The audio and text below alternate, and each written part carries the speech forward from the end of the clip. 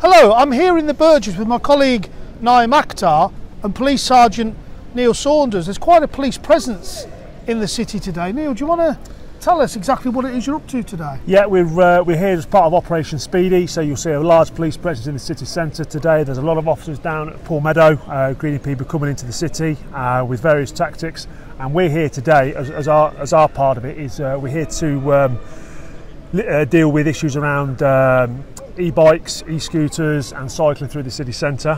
We've listened to the public, we've listened to our partners, we've listened to representatives from the BID and people from the council. It's become a real issue in the city centre. So what we're doing here really, we're here to provide an educational awareness into the legality around e-scooters and e-bikes and give people an education around it, and if required to do so, we can use enforcement tactics through the Road Traffic Act of 1988 and also through our PSPO powers.